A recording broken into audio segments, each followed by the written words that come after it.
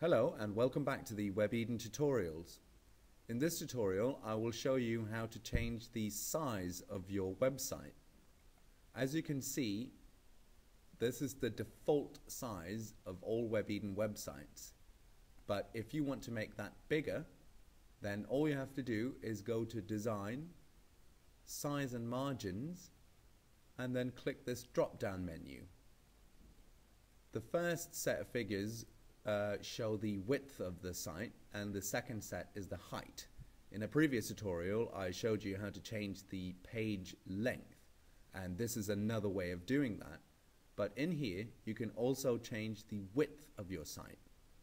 So if I choose 980 by 860, the website has now become much wider.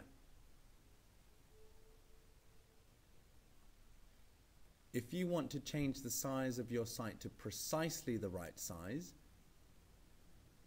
all you got to do is choose Custom down here. This is where you set the site margins as well.